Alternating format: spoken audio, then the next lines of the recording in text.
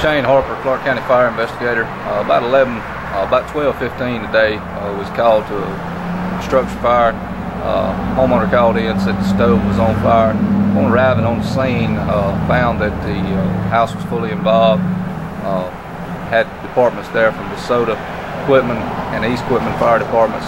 Was able to extinguish the fire. However, it was a total loss for the family.